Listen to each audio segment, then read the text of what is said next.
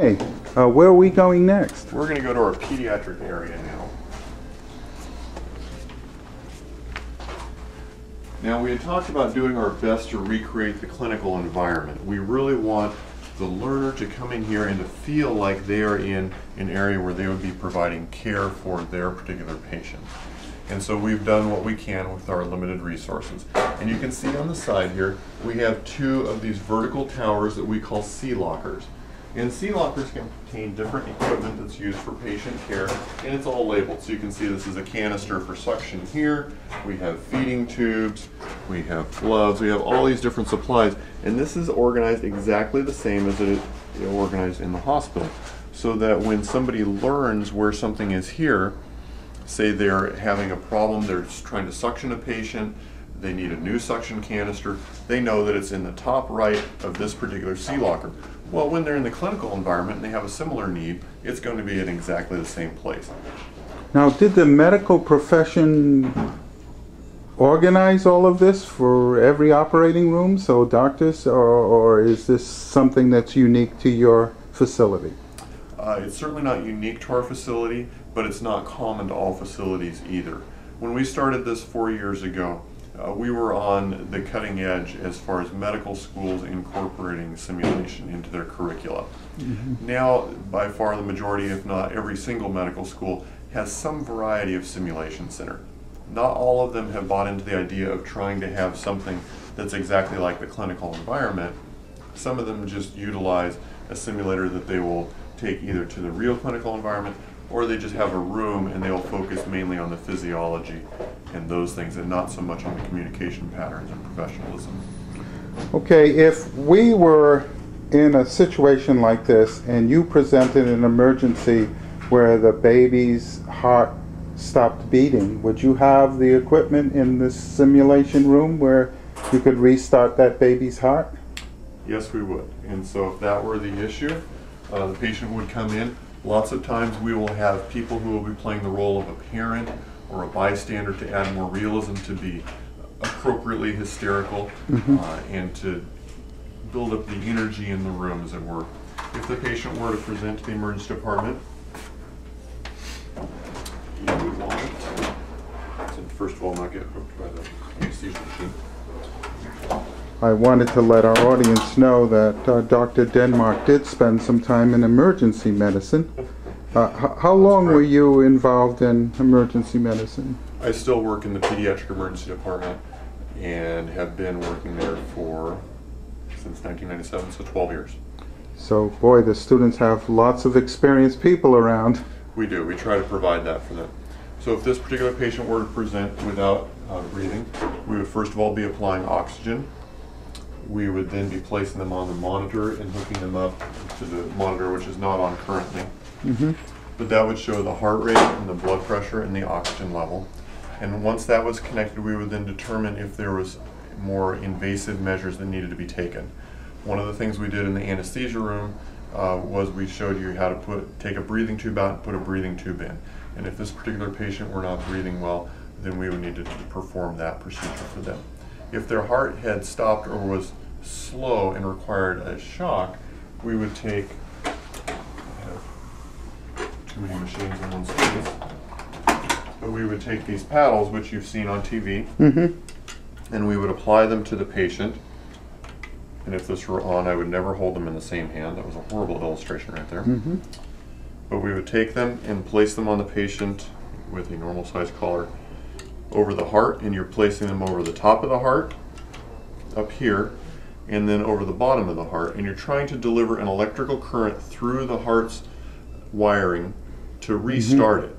And so we try to get as close to that space as we can. So we try to have it, since the electrical activity goes from basically your right shoulder down towards your left hip, we do our best to position the paddles, and so the first paddle will be up here by the right shoulder. The second paddle will be down here almost just below the armpit, and then we would deliver a shock to hopefully restart the heart. Now, the amount of energy you send through those panels, would it be different for someone like me and then this baby? That's correct.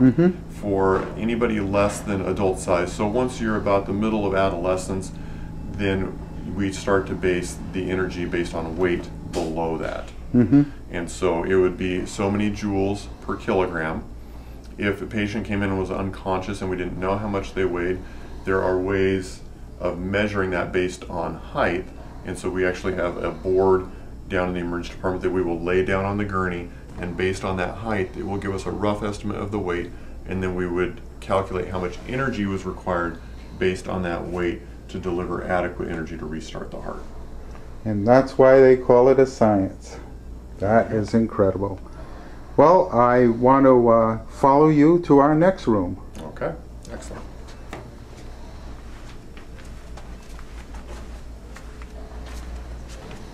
And what do we have here, Dr. Denmark? Well, this room is in transition at the moment. Usually we use this for Noelle and Lupe. Noelle and Lupe are our two obstetric simulators, and they are used to simulate birthing a baby. As you can see, we have this very tiny little newborn baby here. Now he comes with some extra features in that he can electronically be attached to his mother here and to the piston that sits up in her abdominal cavity. And with this, he is then pushed out through the birth canal. And we can have him come out normally, which would be face down, and then rotate as he comes through the birth canal.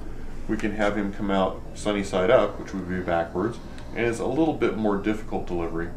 Or, if you see he has this little cap here, we can actually pop that out, and there's a similar connector to this.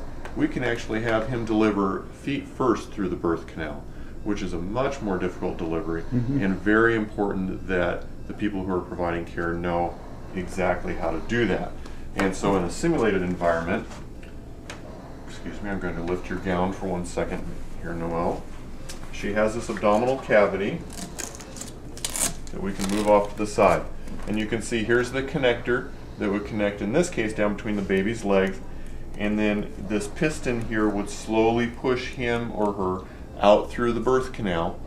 And all that the learner sees when her abdomen is reconnected here is they would see what looks like a normal birth canal enlarging as the baby's head comes up, and then they would practice delivering the baby.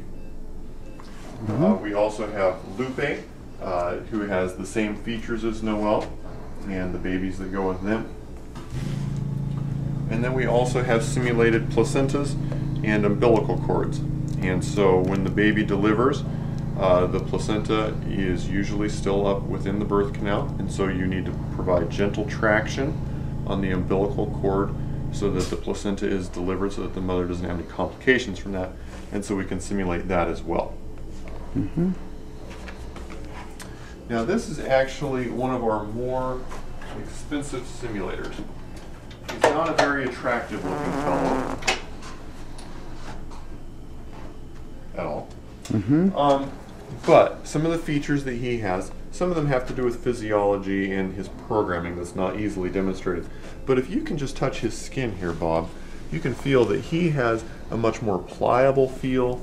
It's softer. Oh, that's unbelievable. That's like real skin. You're not going to confuse it with the real skin, but it's certainly much more than, say, Noelle, who's over here, who's more of a hard plastic, almost a Barbie doll-like feel. Oh, yeah. What a difference. And so the price difference between them, it's basically double for him. And a lot of that has to do with the technology for the skin and its ability to expand and contract based on whatever is going on with his particular scenario.